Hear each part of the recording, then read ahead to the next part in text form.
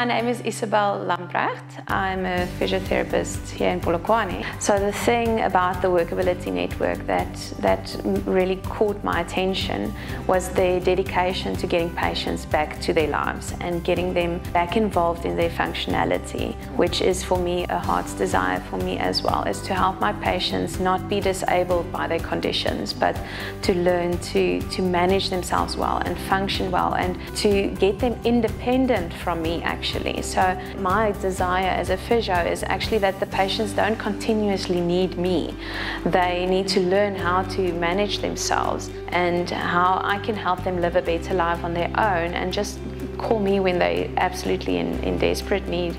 And it felt to me like Workability had that same view and that same heart, where they really were out for the patient's best care.